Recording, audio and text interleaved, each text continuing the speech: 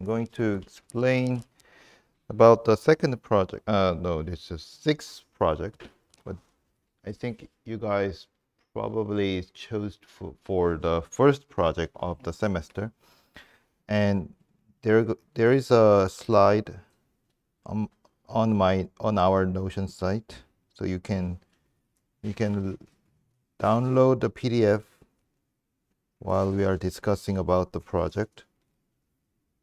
So let's see. So it's a 6.3.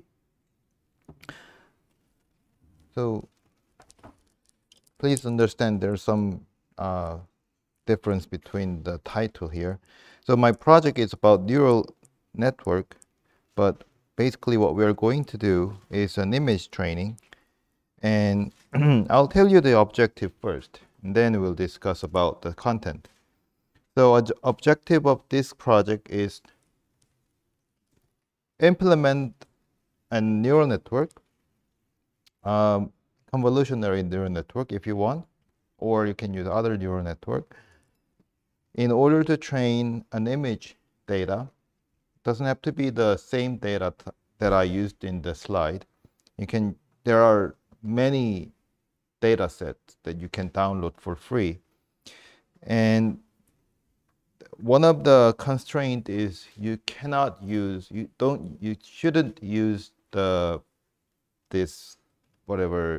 deep learning package.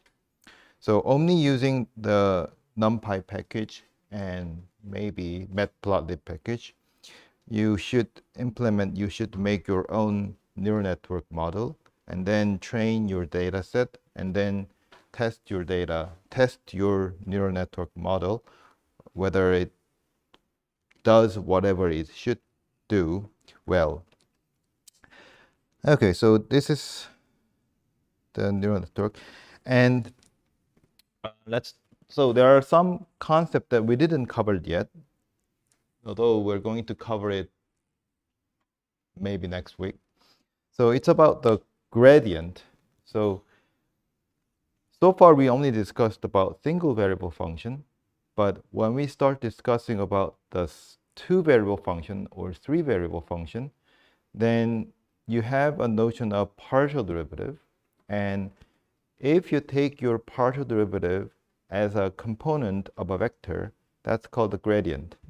So let me give you the definition first, and then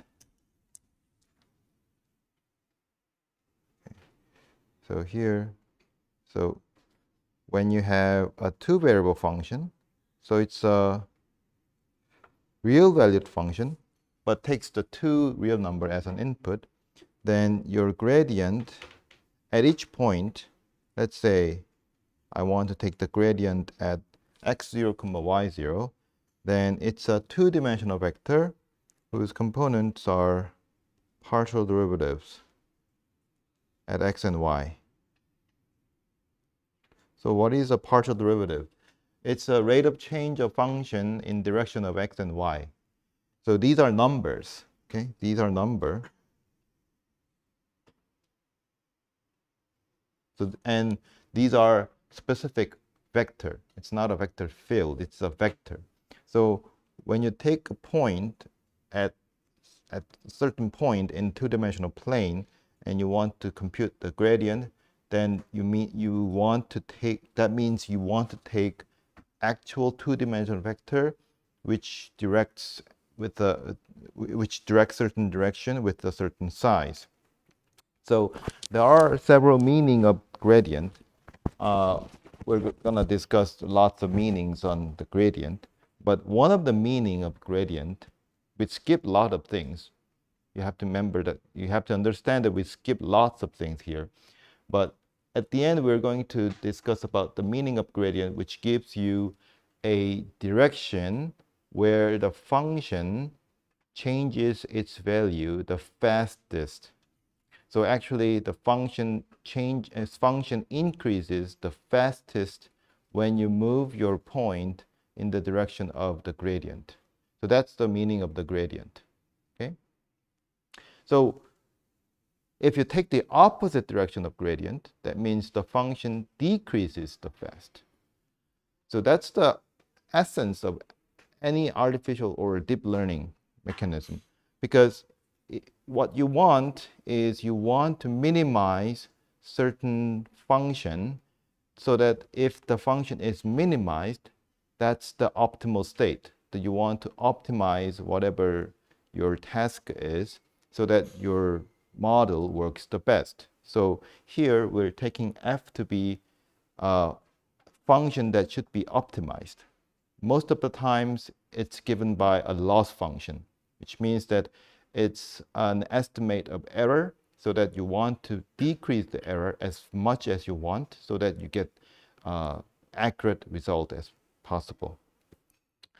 So well, you can read on your own. We're gonna discuss about the gradient descent. So gradient descent is basic algorithm that finds a point where your loss function is minimized. So let's take this example first.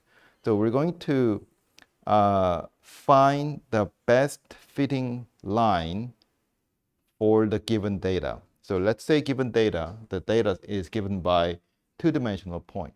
So what each coordinate means is that x coordinate of the data is the input and y coordinate of the data is an output.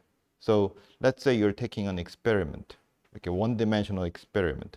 You put an input of xi and you get the result of yi. Here, the index I is the number of your experiment. So at the first experiment, you put in the number xi and you got the result of yi by measuring the device, whatever the device is.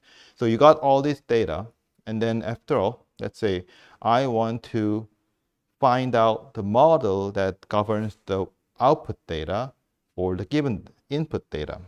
So our assumption is that I'm assuming that this x and y data are linearly related. So y is given by a linear equation of x, but I don't know what the slope and the y-intercepts are. So I want to find the slope and y-intercept. So that's mu and rho, okay? So what's the loss function? What's the error? What's the function value that I want to minimize? I want to minimize the error between actual measured data and the ideal number. So ideally, it should be given by xi mu plus rho. But because of the error or the measurement error, we got yi. So this is actual. It depends on what actual means, but so this is actual, meaning that it's the actual value that you measured, and this is the what is called, let's say ideal here. So ideal value and actual value. So there are error between these two values. I want this error to be minimized so that I can get as accurate number for mu and rho as possible. So I take the difference. So these are difference. That's an error. But if I just take the difference, considering it minus and plus, then some errors are canceled each other so that I don't get the actual amount of error. So that's why I should take the square. You might think that you might want to take the absolute value of the error, but then it's hard to take the derivative. So it's not going to be the differentiable function. So that's why we're taking a square here. So this is going to be the loss function. So what most people confused about is that loss function is a function of mu and rho, okay? X and y are data that is given. So you can consider these x and y as a constant. They're not moving, they're not changing. It's not that x and y you're changing the mu and rho so that your loss function gets the minimum. So we are going to express this loss function in terms of mu and rho. So you can see these all of these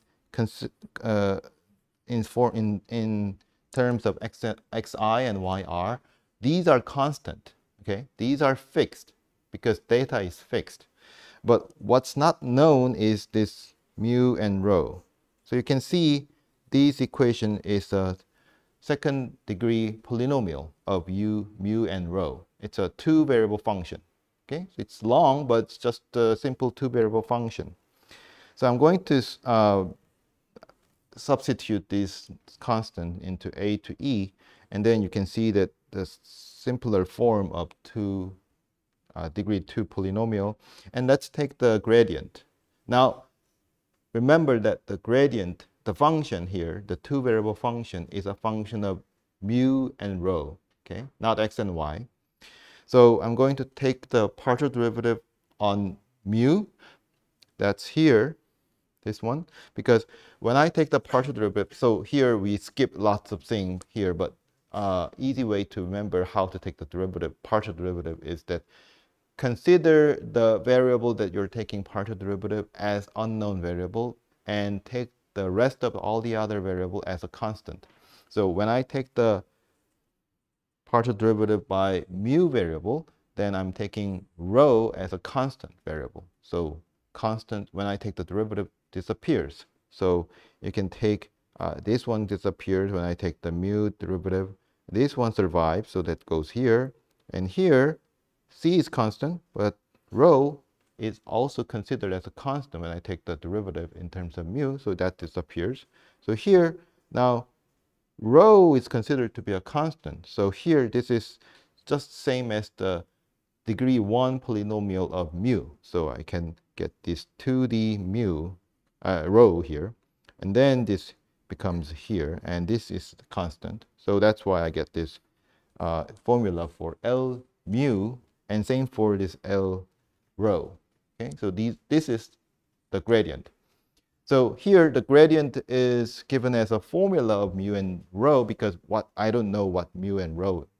I don't have the specific number for mu and rho, so we just took that as a formula. But what we want is we're going to put the number in.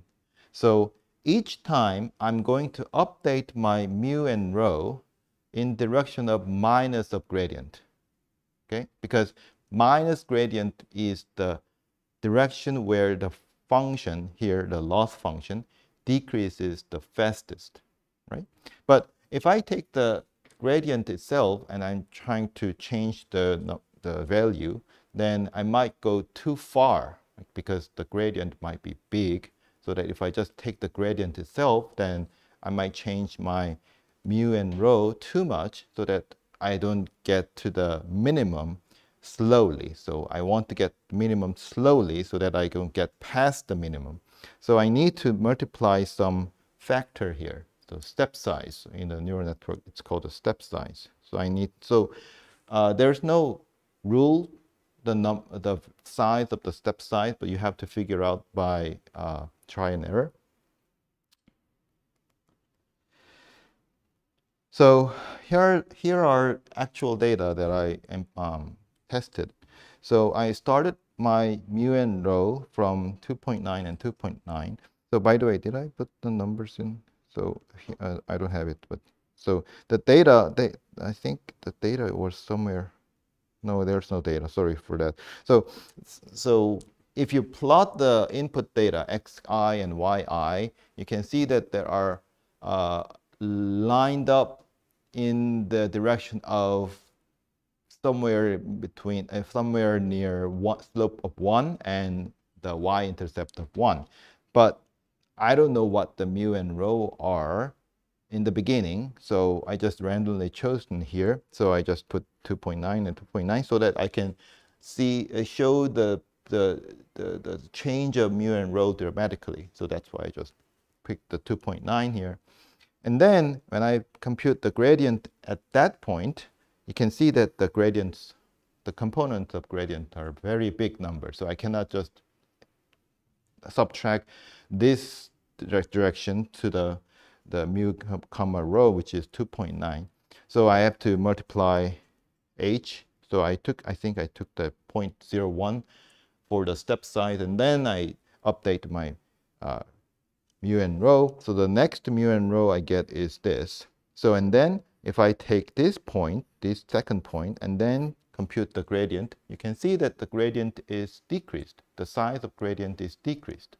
So when you get to the minimum, the gradient becomes zero vector because there's nowhere to go, because that's the minimum. Okay, and you can see that this when I progress this direction, then you can see that the gradient size of the gradient vector is getting smaller and smaller. So this is only 10 steps. So if I do it 100 steps, then the gradient become almost zero vectors. So you don't see any changes in the value of mu and rho. You can actually see that there's not many changes even at the 9th and 10th step here. So let's talk about how we can implement that in image process, image recognition. So I'm giving you the example of MNIST dataset. Probably you guys know already. So this is the image that consists of 60,000 handwritten digits. So it's from 0 to 9, and images are 28 by 28 size, and it's black and white. So each pixel are numbered with 0 to 255. So although it's sorted in 0 to 9, we are going to use only two types of numbers, 0 and 1, for simplicity. So you can generalize in your task so that the neural network can sort out all the digits. But here we're going to use only 0 and 1. So if you try to search for what's neural network, you can see lots of pictures and lots of words and so on. But so our purpose of doing this project is not about be an expert. We are going to understand the core idea of this neural network, or in a broader sense, the deep learning. So the basic of basic is, so I'm going to show you. I'm going to write here. I just want a function that maps each image to either 0 or 1.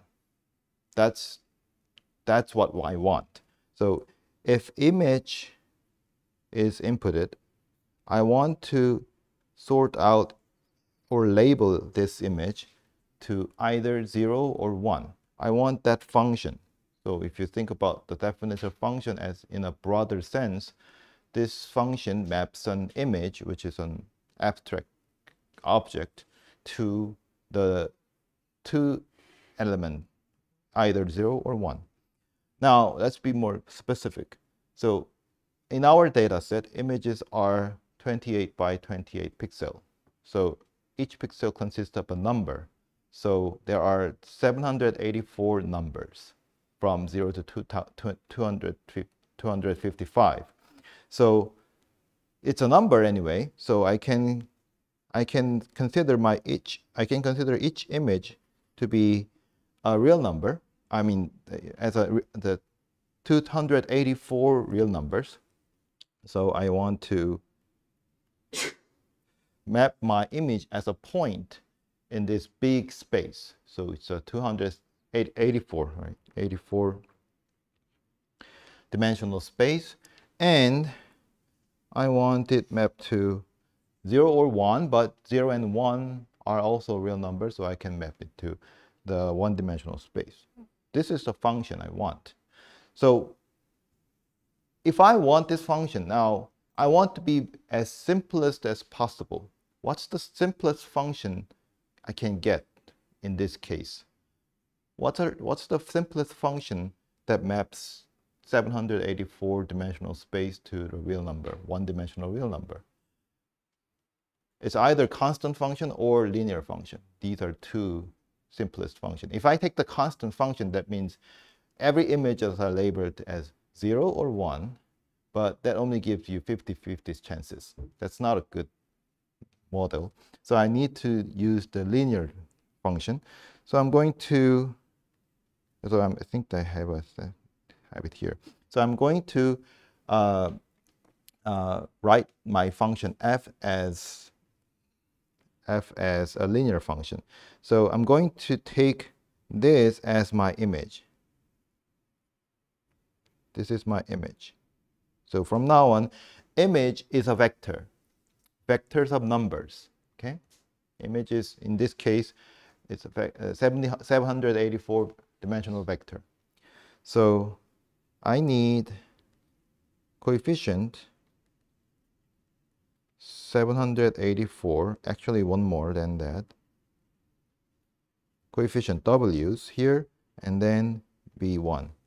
So these coefficients are what defines my linear function, w1 to w784 and b1. So if I get these numbers correct, then I can choose any MNIST data, the image data, and put it into the function in the place of x1 to x784, and then whatever comes out will turn out to be some number that labels 0 or 1. So the problem is, here are two problems. Actually, okay, so first problem is that if I use this value, then it's going to be a real number, right? Doesn't always have to be 0 or 1. And most of the times, the numbers of the function value will fall into the range outside 0 and 1, right?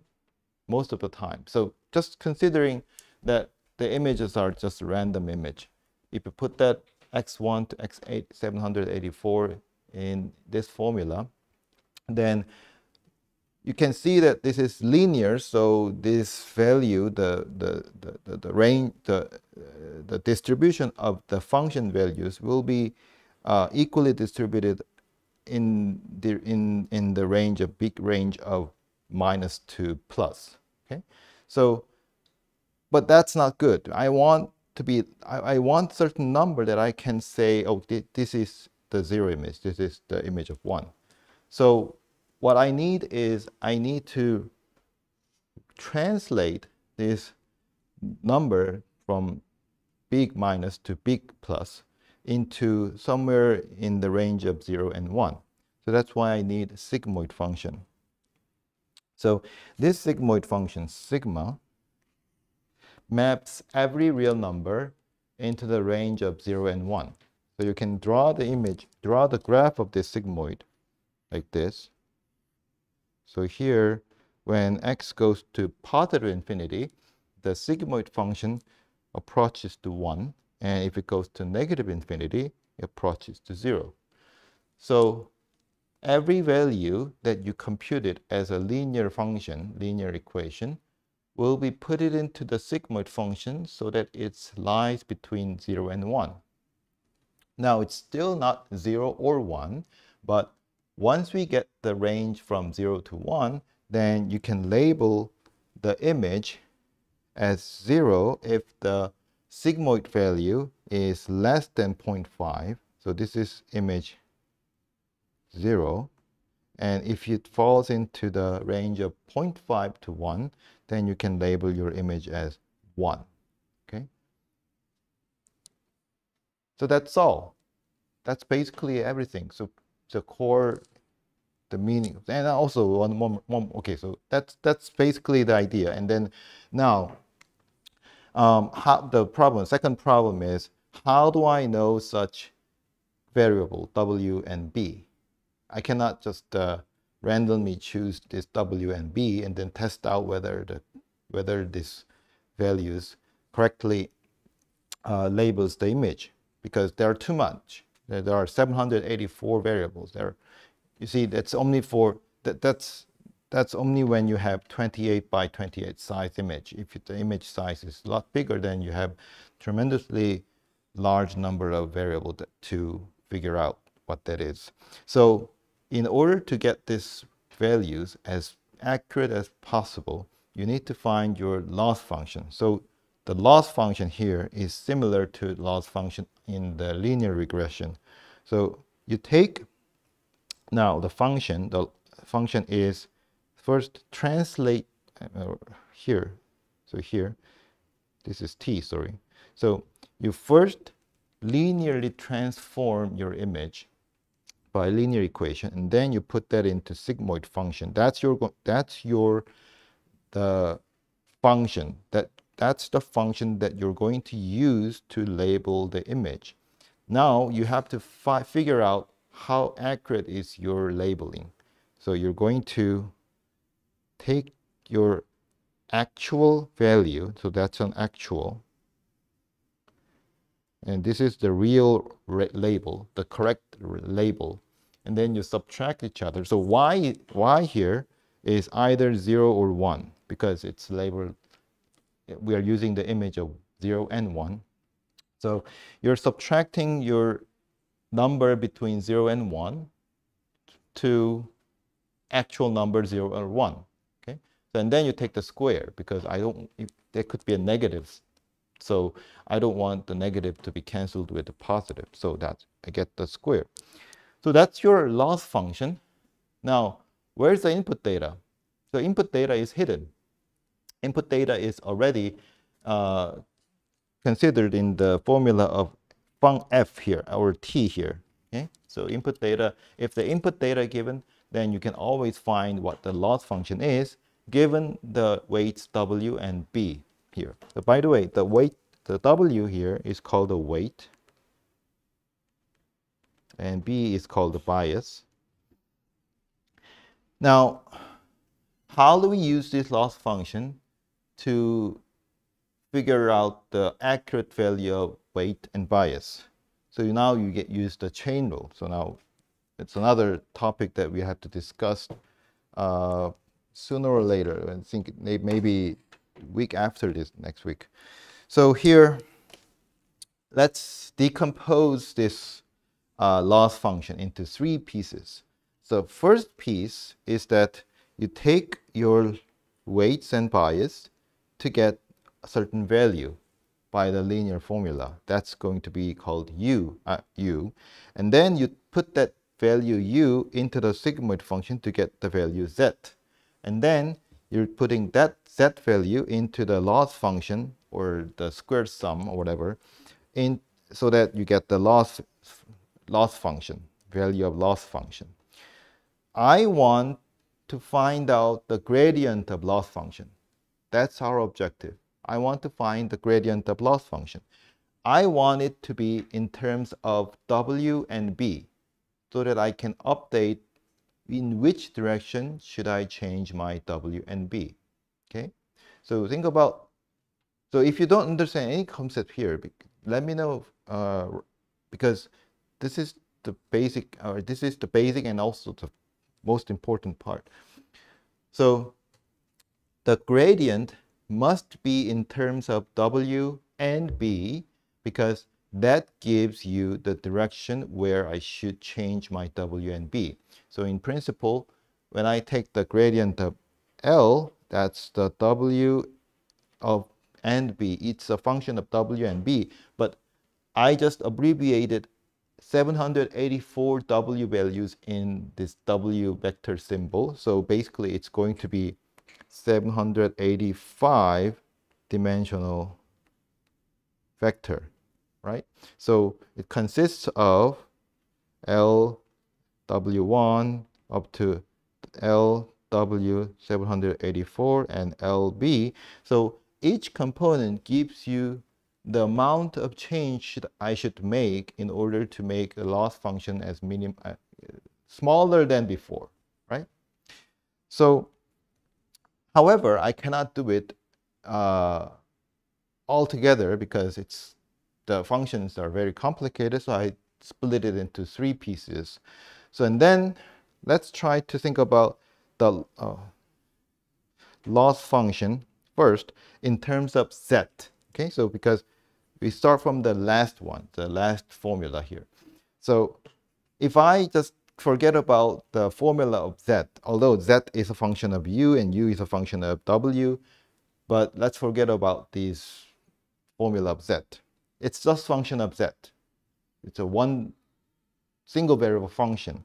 So if I take the gradient, it's going to be one-dimensional function, so it's actually a one-dimensional vector, so it's actually a real number. But if I take the gradient, it's just taking a derivative of z minus y squared, right? So it's in terms of z. Okay. So what happened? So y is considered as constant, as I said. So it's going to be 2 times z minus y times the derivative of z minus y, which is 1. But here, since I don't want to lose the information that this is the direction of z-axis, so I put this symbol here, which I'm going to explain what this means in later in the class. So this basically means that it's z direction. Okay, so it means I need to move my z value to the direction to the z direction, which is there's only one direction to the z direction, by this much, 2 times z minus y, in order to get smaller loss value than before. Now, which direction is the z direction? Now I have to figure out. I have to rewrite my z direction in terms of u. So let's try to go to the second equation. Z is a function of u, so I'm going to take a derivative of z function in terms of u.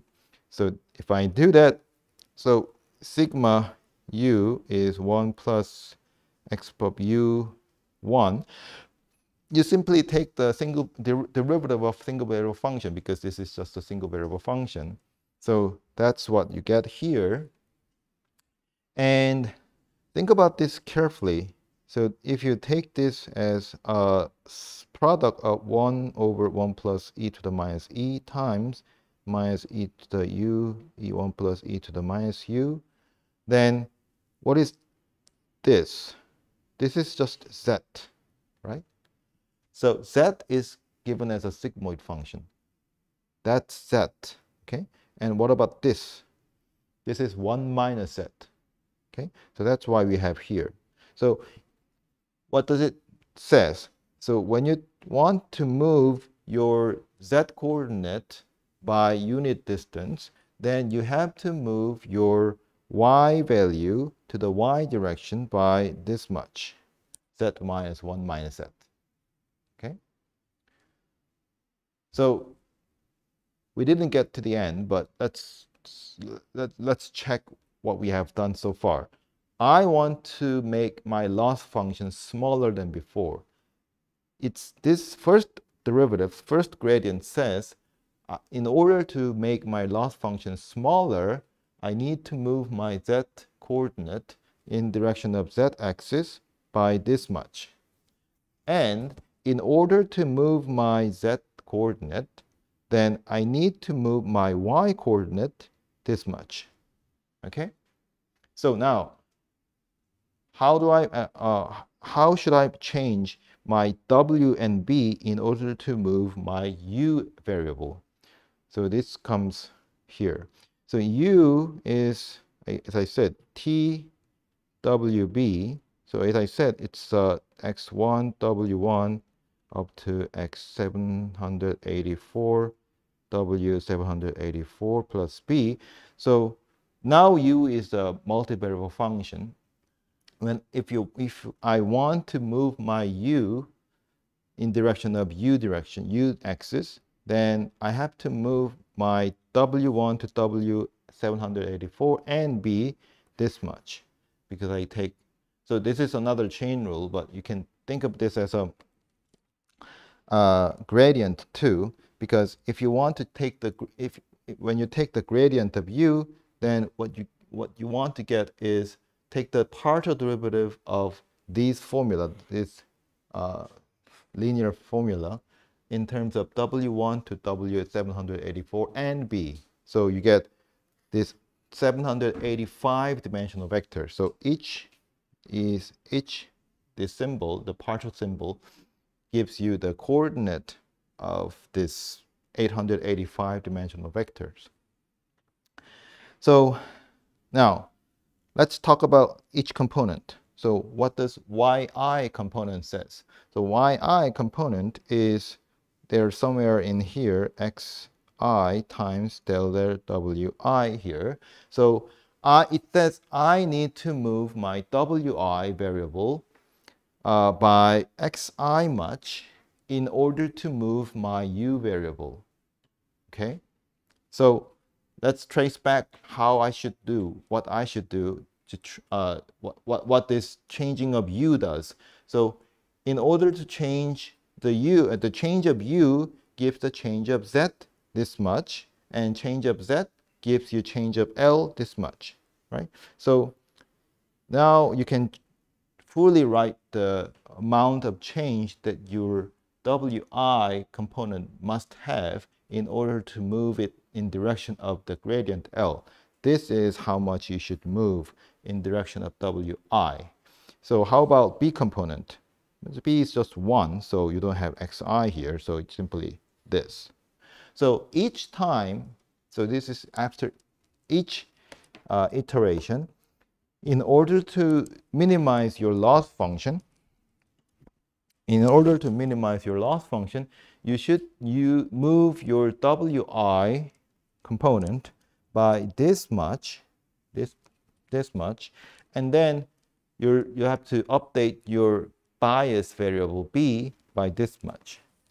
Again, this is the raw data. This is the raw component of your gradient. You don't want to use the raw gradient because it might be too big compared to the actual size of Wi and B. So you have to multiply step size h in order to make a small update each time. What the difference between the linear regression and this case is that xi is now changing. So xi represent the i's pixel in single image. Okay, if you have a single image, then this is over, but that's not going to give you the good result, because you want to train your model as much as possible so that whenever you get the new input, you want output to be correct, right? So there are, as I said, total 60,000 counting from 0 to 9. So if you take 0 and 1 image, then there are about 12,000 images. So you want to train these 12,000 images into the model so that you get the correct W and B. If you take these 12,000 images all together, then it's going to be 784 times 12,000, which becomes too big, like how many? 4 million or something. So you don't want to do that. You don't want to put every images in 12,000 into one big model. You want to split each images to train separately. So there are many ways to train efficiently. So if you one easy or stupid way is just train image one by one, but that might not be a best or most efficient way, because if you train, if you train an image or input which best fit to the classification, then it will start off good. It will have a good start. But if you train, if you happen to pick the images that are very bad example to be classified, then it will have a rough start. So training image one by one is not a good way. So the people thinking about the batch size, so that they're collecting like hundreds of images as a group, so that you take the group of images and you take the loss function and you average out the loss function, and you're trying to update your W and B. And then you take the batch size of groups of hundreds randomly, and then you do it over and over, so that eventually it sweeps all the images, but still you don't have a biased result because of the choice of the images. And so, and also there's called a epoch, says that you don't want to train it once. You don't want to train once, but let's say you want to train the same set of data like over and over so that your accuracy goes up. So, but however, we don't count that as, I mean, in this example, we don't count that concepts at all. So I just trained images by images. So here, I'll give you how you can load the data and then try implement on your own. So actually, you have to use one packages, Keras, only for loading the data set. So in the Keras package, a library, there has a lot of data set, and the MNIST data is one of them. And you can load the data, and then I separate out the images that are labeled as 0 or 1. So the data set consists of image data and the label data. So they are ordered the same way. So use the label data to sort out all the 0s and 1 images. And you can see that's very simple here. So I define my sigmoid, and I define my size and step size, and I first initialized my weights and bias as a random number from 0 to 1, and the size of 784. And then I just iterate over training images. So it's about 12,000 iteration. For each iteration, I take a label and I take the image and I flatten out as a one-dimensional 784 vector, dimensional vector. But as I said, this data set consists of image whose pixel values are 0 to 255. So that's too big number. So I have to normalize it from 0 to 1. So I divide it by 255. Okay, so all the images are from, the color values are from 0 to 1. And I define my y, which is the sigmoid value.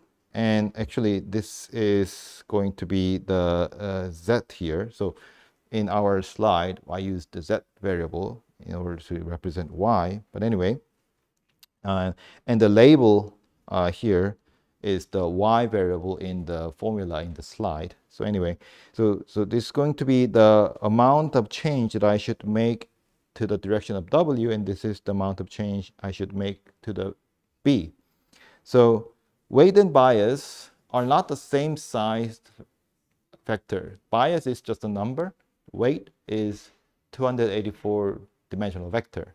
So dw is going to be multiple of constant numbers to the image size, which is 784 dimensional vector. So it's going to be the 784 dimensional vector. And dB is just a number. So I'm going to update these numbers to the value, weight, and bias here every time I train each image. So that's all. So I didn't put the output, but before I trained the image, the success rate, success means that I labeled the image in the correct label, it was 55%, about 55%. But after training, it goes up by 99.9. Only one training without batch size, without any one epoch. And this is the image that failed to label correctly. So this is, I think it's 0, but the outcome of my model says it's 1. That's why it turned out to be false. But see, this is why, you know, it's reasonable. The failing label this image correctly is reasonable, because this is not really looks like correct 0, right? Or sometimes people could confuse too. So anyway, that's all. So what you I didn't put the additional task. So what you're going to do as an additional task is you can try to do labeling the 0 and 9 up to 9 without using any packages or deep learning packages. Just same ideas here. But now you have to think about this a little bit differently, because when you label 0 or 1, we can use the single value of label to classify this number. But if you use 10 digits, then the label is not going to be the number between 0 to 9, because you can see the sigmoid function is not linear. So it's not a good way to use this. It's not a good idea to use the sigmoid. But you can consider labeling the image as a vector. So for example, if you're using the image 0, then the label is going to be 1, 0, 0, 0, 0. Or if you're using the, if you're labeling the image 1, then 0, 1, 0, 0, 0 is going to be the label of that image, and so on. So you're going to consider the function, a labeling function, as a function from r to the 784 dimension to r to the 10. So it's now going to be the multivariable function with a vector valued function. Or you can do another task. So this is not a cumulative. So this is not the task that you can do in a single, in one project. So you have to pick project. So you can change your data set. So instead of using the digit, you can use the image of, I think there is an image labeled as cat or dog in the Keras package library. So there are lots of images of cats and dogs, and you can label them as cat or dog. And you can use that image data.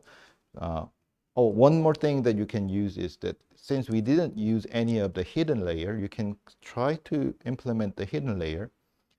If you understood what's going on here,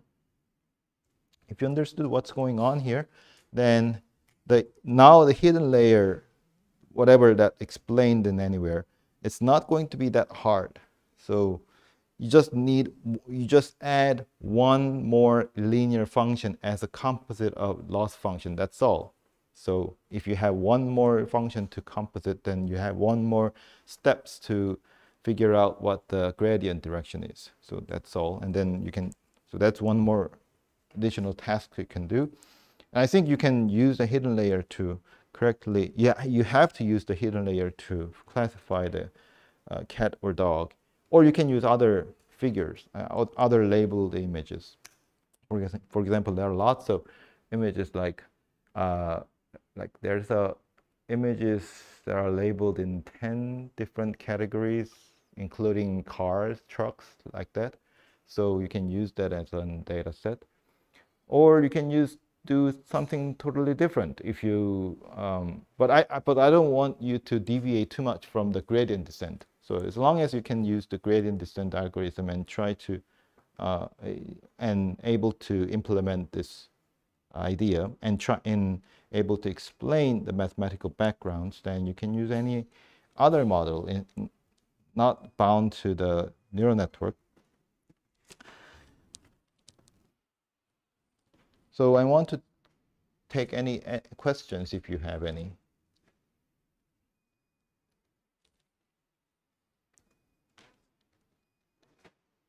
Yes.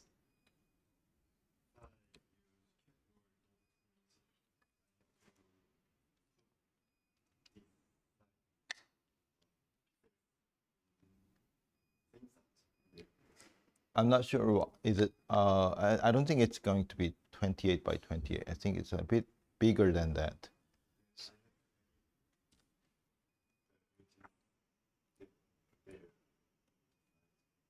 You can rescale the image, or you can change the size of image size. So, but if you just increase the image size, then it's going to be, let's say 100. Let's say image is 100 by 100. If you take the multiple, then it's already 10,000, right? So it's going to be the function, that labeling function is 10,000 dimensional space to one-dimensional space. Now it's too big. So, and also it's not efficient and not going to work well, but because here, so you have to understand the work of what hidden layer does. So hidden layer, when you classify image, is going to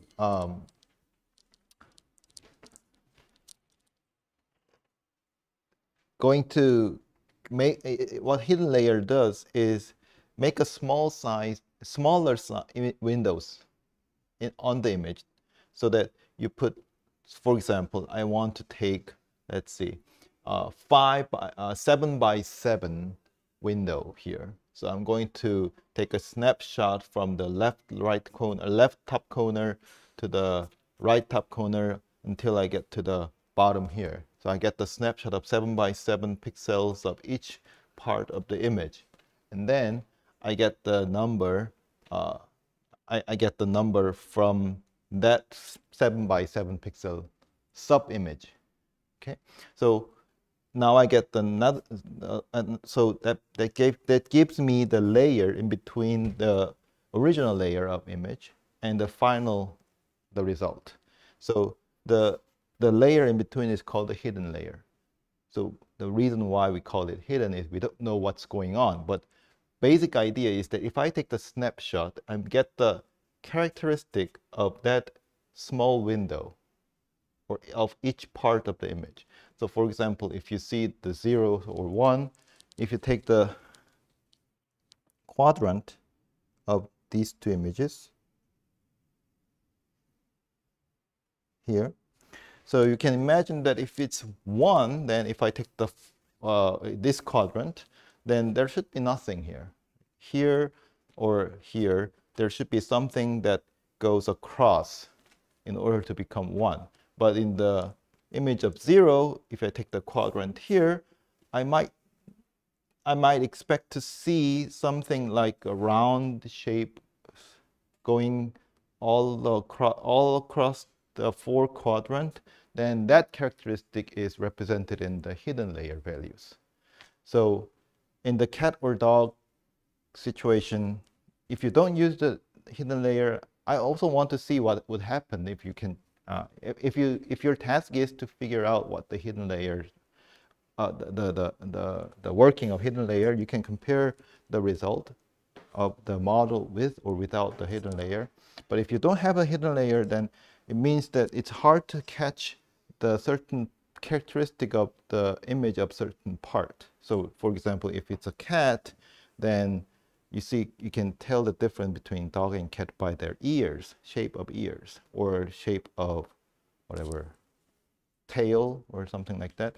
So and also if you have a hidden layer, then you have a smaller number to deal with each time. So that gives you better performance. So performance-wise, a good way to use a hidden layer. Also, the accuracy is the reason why we're using hidden layer. So any other questions? So I think the time is already past almost 1. So if you have a class, then you can dismiss. Or if you have any other question, let me know. And raise your hand if you're doing the neural network for the first project. Who's doing neural network for the first project? So almost everyone, except for a few. Okay. All right. So you can tell your group member what the project is about, or try to explain here. Then you can get a better understanding by explanation.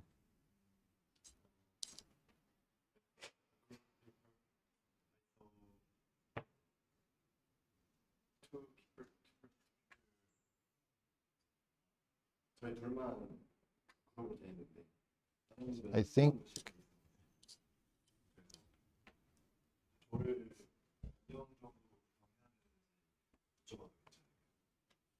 Are you in section 5? Section 3?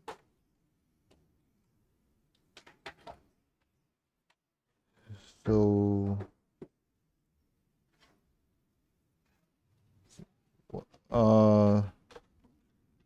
what's your name? 김시형? 아, 여기.